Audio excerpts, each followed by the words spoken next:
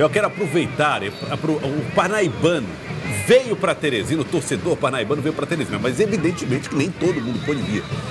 Mas estão acompanhando a gente pela tela da TV Cidade Verde, pelo nosso canal no YouTube. Muito obrigado a vocês aí do bairro Boa Esperança. Um abraço para vocês, moradores do bairro Boa Esperança, sempre acompanhando a TV Cidade Verde na cidade de Parnaíba.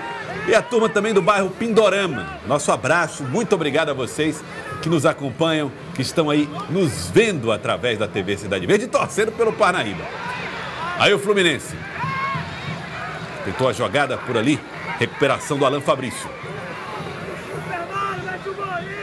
Toca a bola o time do Parnaíba, vai tentando encontrar os espaços na marcação da equipe do Fluminense. Aí o time do Fluminense sobe um pouco mais as linhas, tenta pressionar a saída de bola. Sem opção, o Parnaíba lança aí a bola na direção do ataque, num chutão.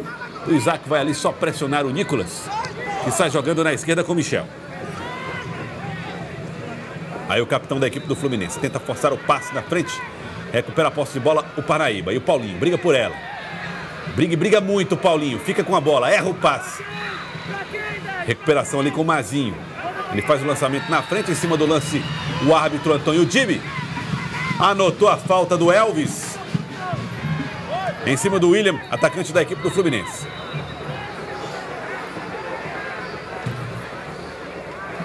Bateu a falta ali mais rápido.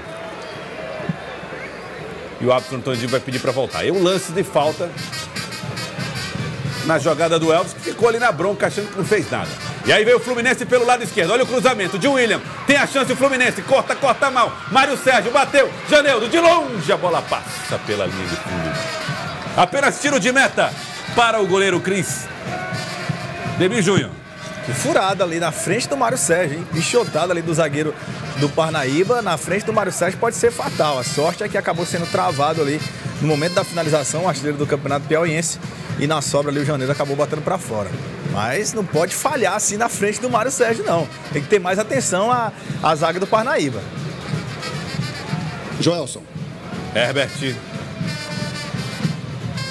Olha, o Bismarck, meia do Fluminense, usou uma enquete em seu perfil nas redes sociais para avaliar se o golaço que ele fez contra o Tocantinópolis, aqui no Lindolfo Monteiro, de voleio, após assistência de cavadinha, vale um lugar no Puskás, né? Prêmio dado pela FIFA ao gol mais bonito do mundo, pois a maioria dos internautas disseram que sim.